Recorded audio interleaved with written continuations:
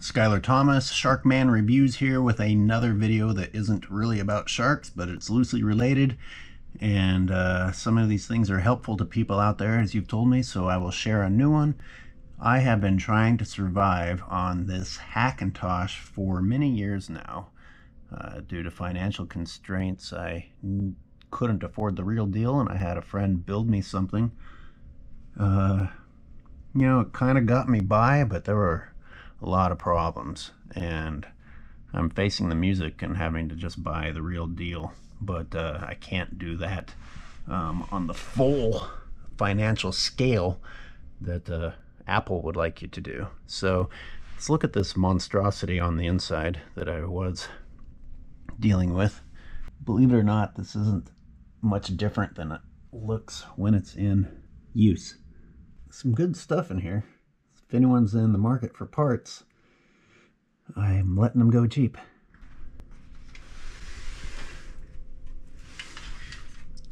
This is where my drives were. I already took most of them out.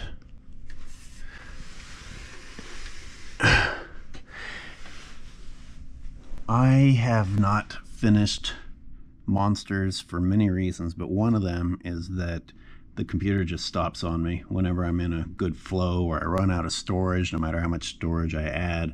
And expanding on this thing is tough, and like it crashes on me all the time. I don't know which port is gonna work on what day. Like, any of this is a crapshoot. I never know what's gonna happen. I'll tell you what I've decided to do after buying and returning a few things. I got a cheaper version of the new MacBook Pros, and I got this Thunderbolt 3 storage case. And the reason I finally went with this is, as you know, I like simplicity. You got one Thunderbolt cable coming out and going to the laptop, and you got one power cable. I can also have a display port, and I can use the other Thunderbolt 3 for a display port. Forgive my fingernails. I do a lot of gardening now, and I just don't care if you're offended by my dirty nails, because they're pretty much dirty all the time. So I'll show you how I did this. I am not technical. That's why I don't do any camera review videos, because I just break cameras. That's why I end up with GoPros instead of the fancy ones. I mean, this is pretty much the summary right here. Get all these cables, that's data, and this one is power. And then get in here and try and mount your drives to this, which was a real pain in the butt. And then hope that these cables don't all short circuit each other or something. Or go like that. For me, it's a no-brainer. The simplicity is just worth the cost when you don't have the skills or patience or whatever other shortcomings I have. So I'll show you how this worked. Alright, so boom. How simple was that? I like it already. Just so happens that the drives I've been using are recommended to go with it. This is a Seagate Iron Wolf 10 terabytes. This has the movie Monsters on it.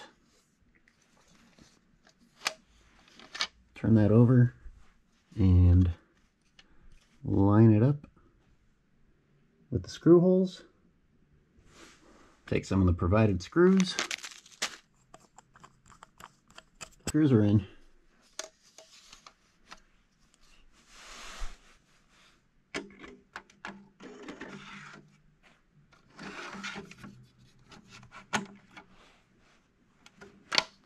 Boom. It's that easy. Let's turn on the power.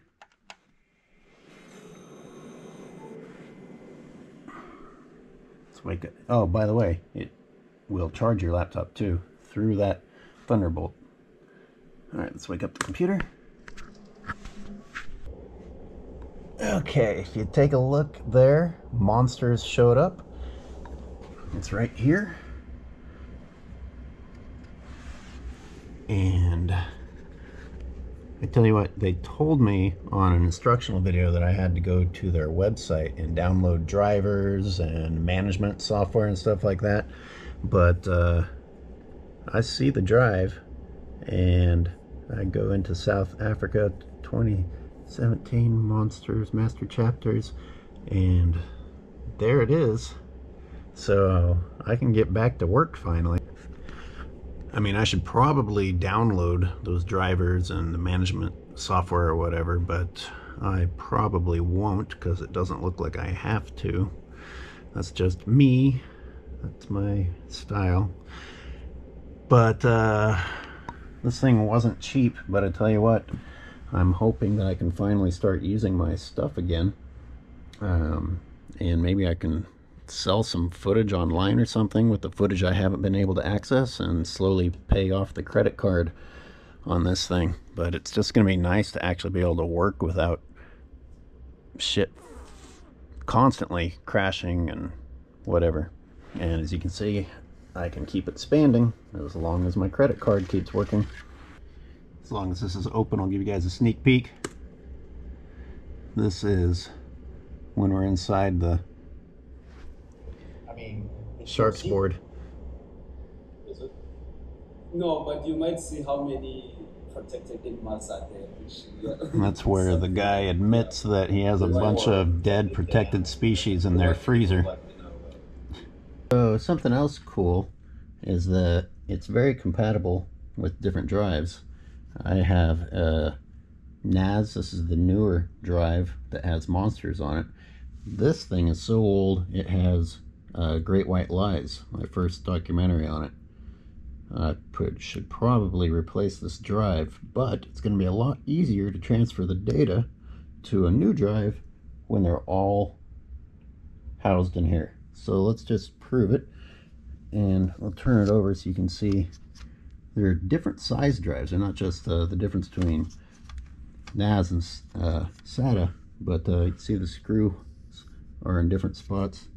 And they provide different screws for different drives.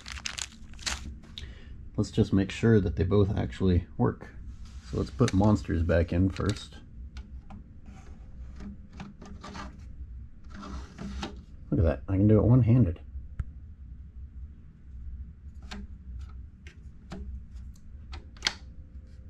So easy. It builds my confidence when it's easy. Technology scares me. I got so much footage from so many shark trips, and I'm afraid to lose any of it, even the crappy stuff, because every now and then you're like, oh man, I actually could use some crap footage for this project. Alright, so everything's in there.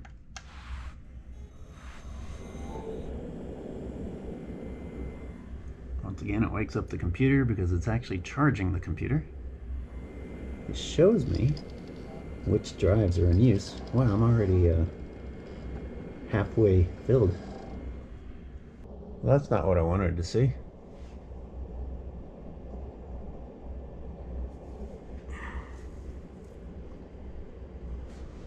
But I'm gonna say ignore and get this off the screen. Get you off the screen.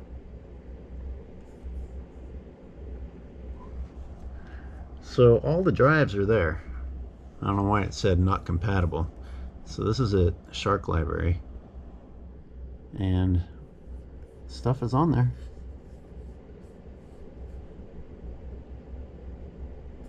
Let's see if I can load. We got something called Interviews Australia. That's going to be ancient. It's loading. Must be updated. That's expected. All right. Well, it's loading. There's an interview I conducted with a guy named Andre in Australia. This is 2014. What's this? Oh, this is a dude that he put lights on his surfboard and goes surfing at night in great white shark waters.